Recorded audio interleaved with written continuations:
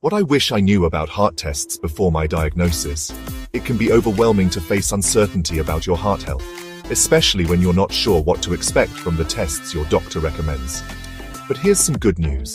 There's a painless, stress-free way to check your heart's health that can give you and your doctor real peace of mind. Let's talk about how it works. Myocardial Perfusion Imaging, or MPI, is a special scan designed to give a detailed look at your heart's blood flow. This advanced imaging test shows exactly how well blood is reaching your heart muscle, both when you're resting and when your heart is working a little harder. First, a tiny amount of safe radio tracer is injected into your bloodstream. This special dye travels through your blood and highlights areas of your heart during the scan.